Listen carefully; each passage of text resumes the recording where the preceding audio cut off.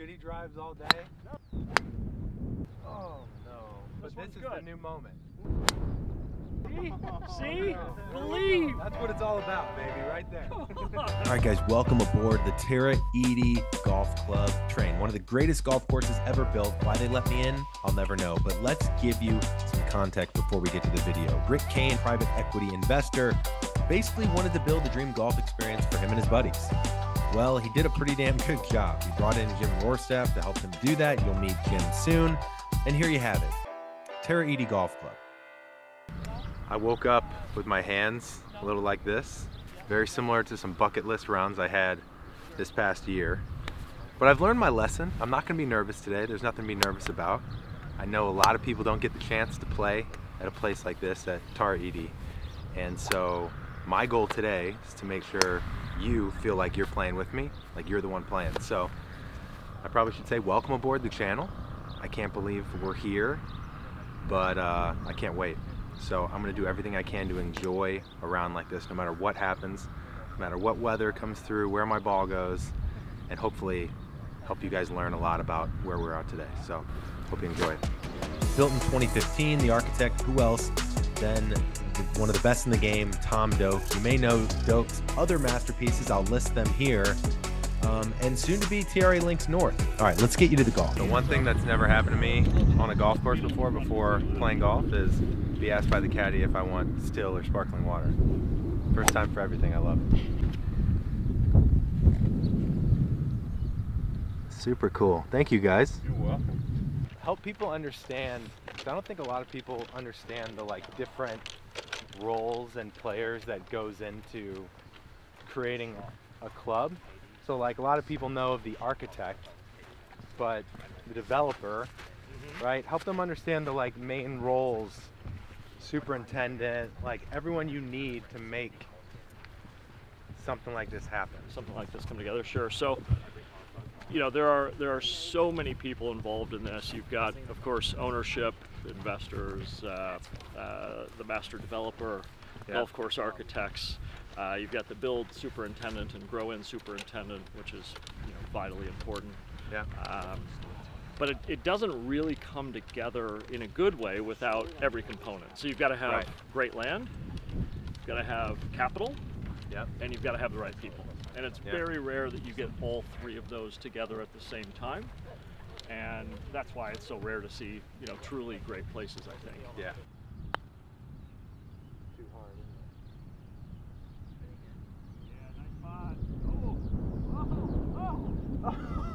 Good par. Oh, thank you. Pars for the boys? Yeah. Wow. That was one of our first t-shirts. So this is the power of vocalization. I joked about hitting it in the bunker in the middle of the green just for the experience, and I hit it in the bunker in the middle of the green for the experience. So pro tip, maybe the next time you vocalize, pick something a little bit more positive like the middle of the green. But man, what an amazing hole. Going straight from a welcoming, open, beautiful short par 4 to this almost infinity green just sitting there around 150 yards. Looking right into the ocean. What a beginning to an epic round of golf. What makes them say, is it more on them to say yes, or is it a cost prohibitive thing for some courses where they don't work with those architects, or how does the selection work? Well, they're both. There are a handful of architects right now that are, I think that I'm probably right. The architects.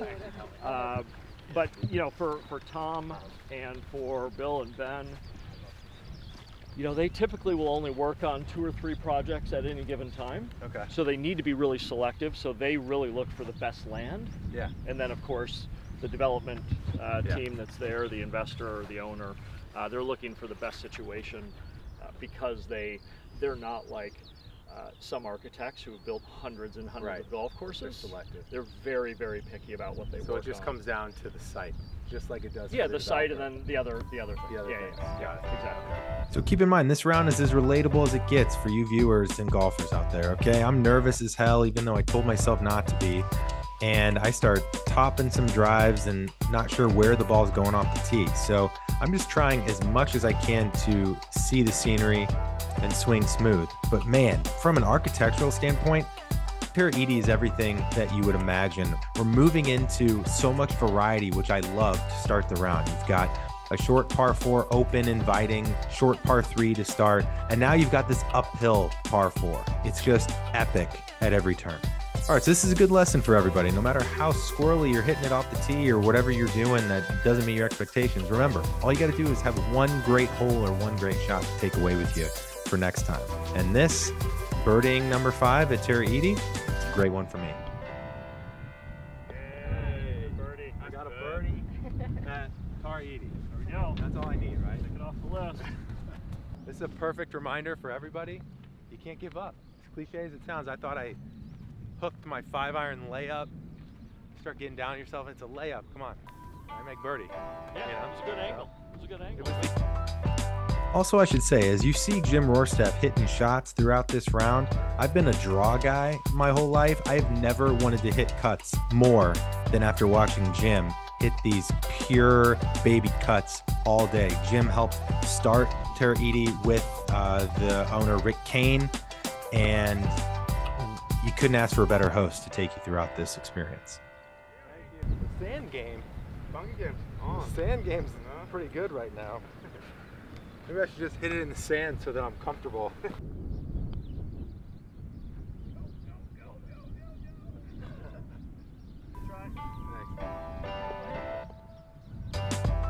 Now, it's been widely publicized, and I'll say it again here just for context in case you didn't know.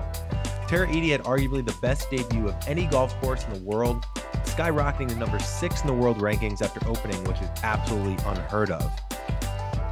So you've already can probably tell through the front 9 how special Tara Iti is from just a beauty and architectural standpoint. It's framed by these rolling dunes, these singular standing pines. You can literally hear the sound of the crashing waves. And it's just such a laid-back, intimate vibe. A club this exclusive usually has some arrogance to it, but Tara Iti does not. Everybody is laid back and super friendly. They want you to enjoy and appreciate, you know, this gem that they get to experience all the time. So I've seen rankings a little bit all over the board. On Golf Digest, they're number 6 in the world's 100 greatest courses. I've seen as high as number 2, but it's New Zealand's really first ever American-style private club. The membership is kept small, and you know what? It is just special. It's special. Let's get you to this back 9 as we finish this incredible run of holes. So one thing Jim told me at lunch yesterday, which I wouldn't have expected, I didn't even think about, is for people that are making golf trips. You know, you've got Scotland, Ireland, Bandon, all these different places you can go to get a lot of golf in.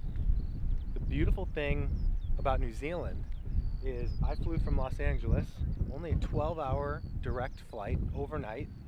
I landed in the morning, and then yeah, I'm a day ahead, so I lost a day, but it's only 3 hours behind. So if I land at 7 a.m., it's 10 a.m. in Los Angeles the day before. So in regards to like jet lag and just going straight into a trip, it's actually an amazing option. And it's kind of turned into this like golf destination, if you think about it, because you've got Cape Kidnappers, Corey Cliffs up top, and then we're gonna play TRE Links tomorrow, which is Jim and his team that started Tara Iti, now created 2 resort courses that anyone can play, that's public. So it's kind of an underrated, I think, amazing golf destination for the travel, ease of travel, and all the amazing things you can do in New Zealand. So if you haven't thought about it, maybe you should. So should I do a giveaway with this, or should I bring this home myself, pack it in the suitcase, and plant a little Tara Iti bush in my home? What do you guys think? Comment below, let me know. Yeah. Shitty drives all day. No. Drivable for it, man. but this is good. the new moment. Move on. This is a good one.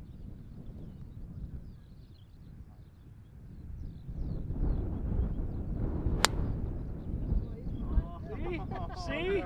Believe! believe. There we go. Aren't you? That's what it's all about, baby, right there. So we skipped a couple holes due to a little bit of rain that came in, but essentially the back nine starts off with a bang, right? You've got 211 yard par 3, then a reachable 5, mid-level, actually longer par 4, 468, and 13 was such a fun hole. You saw me being hesitant to hit driver because I didn't know where my driver was going all day. Jim said, this is a new moment, pump me up, hit my best drive of the day, missed my birdie putt, but great par, great hole. And again, like I said in the TRE Links video, I think par 3s are a great indicator of the quality of the course. I think a lot of times you remember the par 3. And the par 3s at Tara Iti reminded me of the par 3s at Cypress Point. That is not hyperbole. They are the same level of unbelievable beauty, amazing architecture and subtlety and complexity, yet also so simple. This is 15. Back on the train. Finally, we're back aboard. Look at this par 3 right here.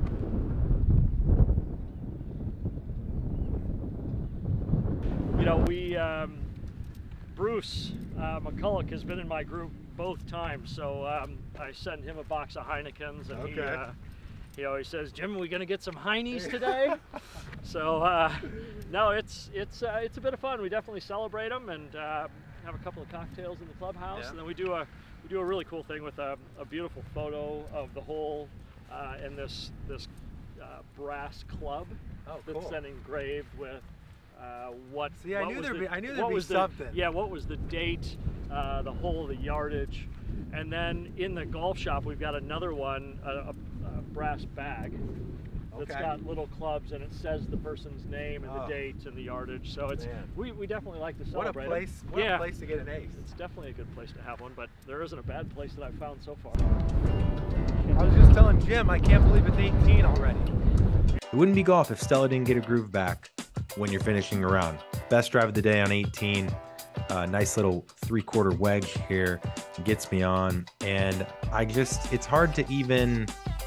This round went so fast because I was trying to stay in the moment, but every hole was just so beautiful and so iconic. It was like, you know, I think my biggest takeaway from Tara Iti is two things. One, it's the people and the feeling of the place, and two, it's the level of architecture and golf holes that you see. So one, the fact that this place is so exclusive, yet they're so happy for you to be there. Everyone was treating me like I was one of them. And that was really cool, and that doesn't happen everywhere. So that's one. Two, I think any golf course would love if they had one of these holes at their golf course. One of these world-class holes at their golf course. Tara Iti has 18 of them. So everything you read about Tara Iti, it's true. Now, one thing I should have to say, our tweet that went crazy and made Tara Iti get 1 million emails. Sorry about that, guys. The old thing that everybody knew about Tara Iti was, yes, it's super exclusive. Yes, you probably can never play here, but they had this kind of unwritten rule that anyone in the world is allowed to come here once. They felt like the property is so special. If you're in New Zealand, you deserve to experience it. That is actually no longer the case. I joked with the team that it's probably my fault, so apologies to all you guys out there.